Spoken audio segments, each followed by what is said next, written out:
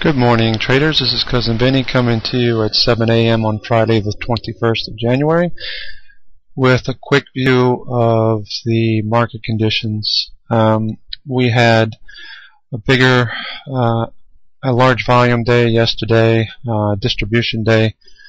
Looking for possibly an update today in the morning. You saw that Dave's updates showed a target of 1280, which we hit. We could get a bit higher than that.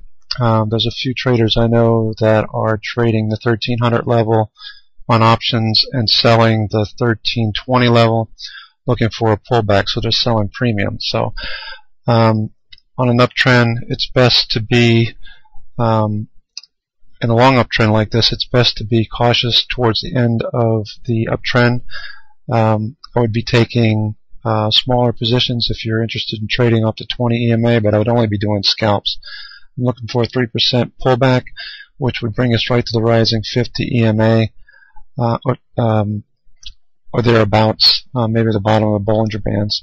Not a substantial pullback, but enough to keep me cautious anyway. So I'm in a couple of positions. I'm looking at AMD.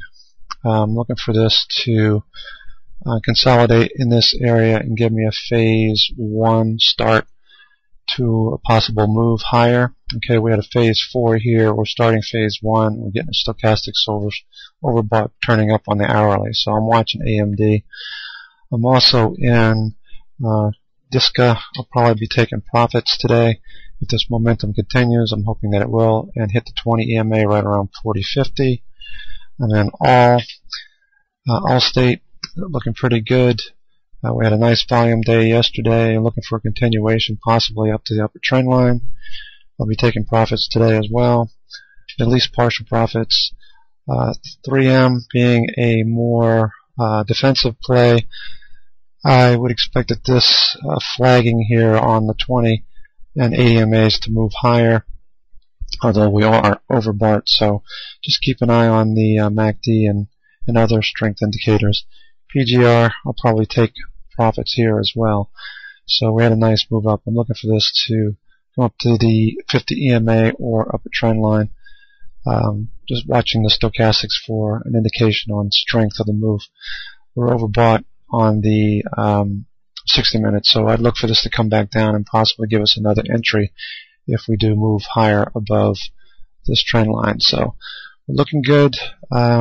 Be cautious. Remember to take profits. We are in the latter stages of a move higher on many of the indexes, the S&P, the Russell, the comp.